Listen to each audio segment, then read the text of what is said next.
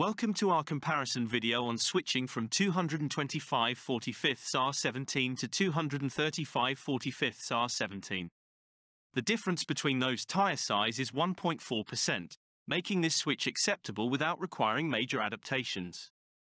The slight increase in diameter ensures compatibility while maintaining the performance and safety of your vehicle.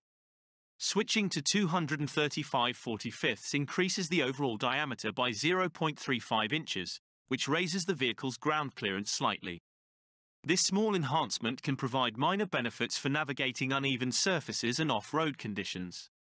The width difference between these two tire sizes is 0.39 inches. The 235/45 tire is wider, providing a larger contact patch. However, the wider tire may also slightly impact fuel efficiency due to increased rolling resistance.